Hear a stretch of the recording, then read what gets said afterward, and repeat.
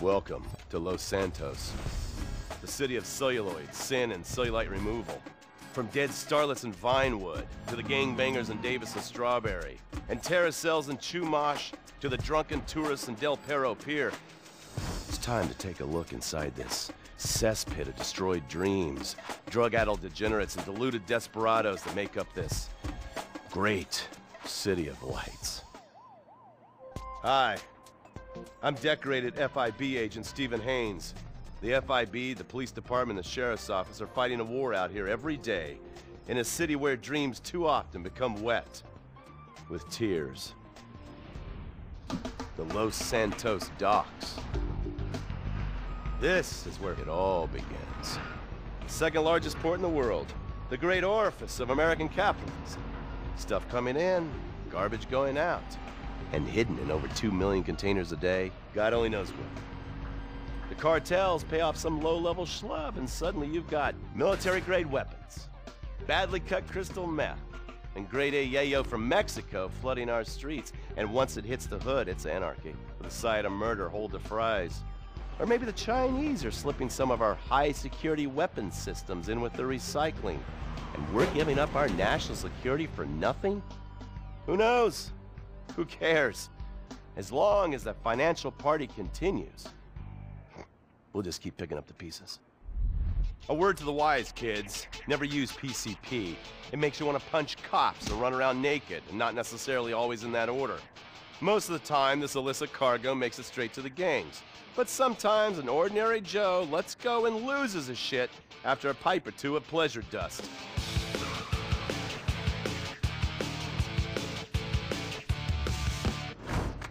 The Vagos, bloodthirsty Chicanos with a predilection for pain, papaya juice, and spicy plantains. They're one of the largest Mexican street gangs in the city, with rumored connections to several major mafias. While half the battle out here is fought with guns, the other half is with informants. Sometimes you need to become the bad guys to bust the bad guys. All right, guys, let's go. When the Ballas and the families aren't shooting each other, they're selling the dope that the junkies are shooting into their veins. The families love sports almost as much as they love banging. Flashy, arrogant, competitive, and aggressive, they are lifelong bitter enemies of the Ballas. Wearing the colors of the feud or the corkers, the families call themselves Gang Green. Of course, like all families, they love a good squabble. Subdivided into sets, such as the Chamberlain Gangsters or the Carson Avenue set, it turns out the families love shooting each other almost as much as they love shooting Ballas. Now, the LSPD have had many run-ins with various family sets over the years. With the Ballas, the FIB take a more community outreach approach. Hey guys, stay out of trouble now. Suck my Steve Haines.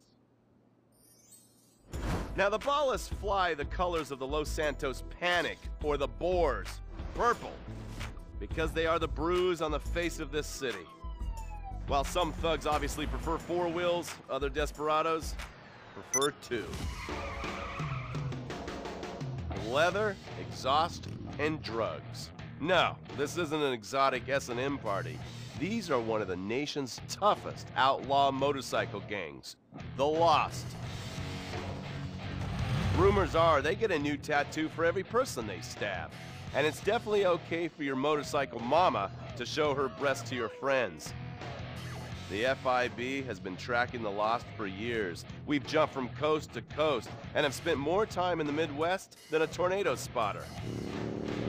When they're not running meth, they're smoking it. Or so I hear, a dangerous new drug on the streets called toilet cleaner. And believe me, your toilet will be cleaned after you've smoked some of it. Of course, Vinewood being Vinewood, it's not all about leathery dudes trying to show off on their motorbikes or roided up gangbangers stuck in some 90s time warp. This is the town that made mass murder into nostalgia. Of course, to become truly popular, your murder has to be both unsolved and gruesome. In a town full of alien spotters, adults dressed as zombies, and entertainers dressed as cartoon characters, it takes something particularly awful to really catch people's attention. The famous, unsolved murder of a Vinewood starlet is one such case. For years, horny nerds have wondered what happened to Leonora Johnson, and if they would have plucked up the courage to speak to her or kill her themselves. It's inspired filmmakers, writers, and copycat killers. Conspiracy theorists have blamed various celebrities, the mayor, the Soviets, short skirts, women's liberation, and hidden aliens embedded amongst us for the murder. But not all crime is premeditated. Maybe drinking's your thing. Look at this drunken buffoon, proving that there doesn't always need to be criminal intent to cause serious criminal damage. Or maybe you're just an overprivileged poppycock, living on daddy's pension and protesting about the unfairness of capitalism. Maybe stock market manipulation is your bag, or loan sharking, double identity theft, assassination, or even worse, swinging.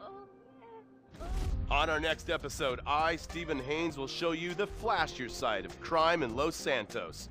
Illegal street racing, cocaine, and vice. Yes, speed, snort, and sex. The alliterative threesome that helped hook America on the underbelly of paradise.